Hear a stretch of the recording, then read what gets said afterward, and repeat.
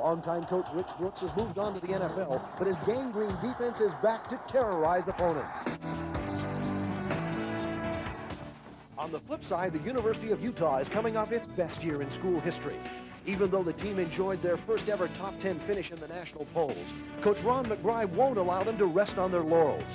With the Oregon Ducks in town to avenge last year's thrashing at the hands of the Utes, there's no time like the present to once again take a bite out of their foul weather friends.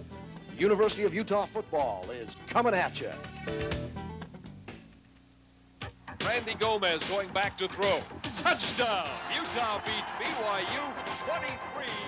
Mitchell takes the snap, sets back looking. He's got E.J. Eddie Johnson. The Utes are going to beat BYU for the first time. Marked by Utah, picked up by Levon Edwards, and Levon Edwards is going to go. Oh, he's in the grasp. He's going down. He throws, and Dyson has got it. The Utes win their first bowl game.